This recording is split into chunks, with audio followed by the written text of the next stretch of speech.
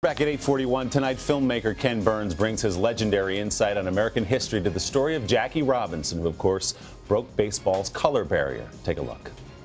Jackie Robinson laid the foundation for America to see its black citizens as subjects and not just objects. It meant that there were 6- and 7- and 8-year-old boys who suddenly thought a black man was a hero.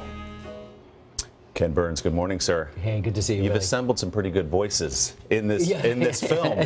That's not a bad get. You know, I was struck about how active Jackie Robinson was in civil rights before he broke the color barrier. In April of 1947, you had Martin Luther King saying Jackie Robinson was a freedom rider before there were freedom riders. Just think about when he comes up. Martin Luther King is in college. Harry S. Truman hasn't integrated the military. There's no Brown versus Board of Education. There are no organized sit-ins, except Jackie as a teenager is refusing to get up until he's served at a Woolworth lunch counter. Rosa Parks is a decade away from refusing to give up her seat, but he's done it back in '44 and gotten court-martialed for it at Fort Hood. So he is at the vanguard of the modern civil rights era as we do it. And we sort of think of him as just the person who turns the other cheek for 3 years, when in fact he is this fiery, competitive guy who will not accept second-class citizenship and fights his whole life, before baseball as a kid, in baseball, and then out of baseball as a civil rights leader until his death way too early in '72. It's funny you say that, because as I was watching this, I was struck by how little I actually knew about Jackie Robinson. We assume we know everything about him. He's almost painted one-dimensionally by history. This is exactly what happens. And Sarah Burns and David McMahon, my co-directors and co-producers, and I really felt that, you know, he had become a mythological figure, and therefore that superficial thing that we have for him. And then all of a sudden, we can remove that. We can liberate him from the tyranny of that mythology and tell you about the much more complicated person, good and bad, but also the much more interesting, and I think at the end of the day, much more heroic.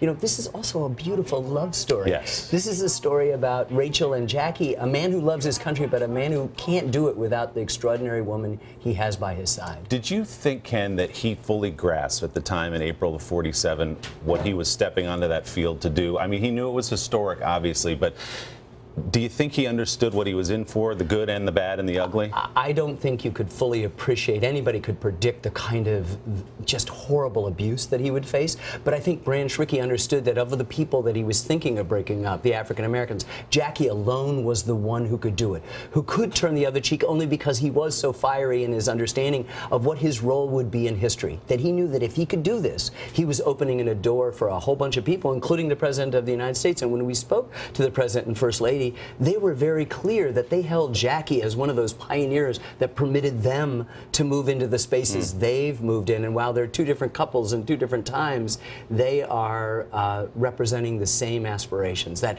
one day we might finally live out the full meaning of our creed, as Dr. King said, that we judge people based on the content of their character and not on the color of their skin. Did it become at any point a burden for him, this badge that he wore the rest of his life? He retires from baseball in 1956, still has a lot of life to live ahead of him. Was it ever tough for him? I don't think so. I think this is an existential story. I mean, all of us in the media business, we do a good job of talking the talk. Jackie Robinson walked the walk. He got up every single day and he said, I am going to make the world better for other people. And he did it. And I think he understood that there were going to be inevitable vicissitudes. There was going to be trouble and abuse and problems, but he never steered from that course. And that's what makes him, when you remove the sanitized Madison Avenue view of him, it makes him that much more heroic. And you know, he can help us understand today as we grapple with complex politics. He was there at the '64 convention when the Republicans switched from the party of Lincoln to something else, and he watched that change. He was a Republican, and he supported Richard Nixon, at least initially in 1960, and then he was back in San Francisco in '64 supporting the liberal Nelson Rockefeller. So it's a great story of America, too. It is, and you tell it so well. And again, I was amazed by how little I knew, thinking I knew the whole Jackie Robinson story, as only Ken Burns can do it. And by the way, you mentioned your daughter, and your son-in-law, co-directors on the film. Yeah, and they, Sarah Burns and David McMahon, wrote the script. So I'm now the guy who they say, no, Dad, you know, no, we're going to do it the real way, no mythology anymore. You know, it is absolutely fantastic. Should come as no surprise, given that you did it. Part 1 of Jackie Robinson premieres tonight on PBS.